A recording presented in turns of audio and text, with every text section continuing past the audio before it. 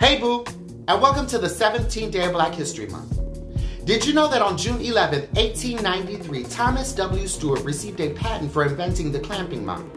This mop can wring out water out of itself by using a lever.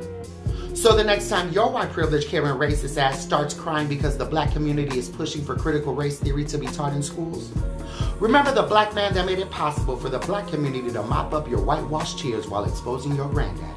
Peace out, bitch.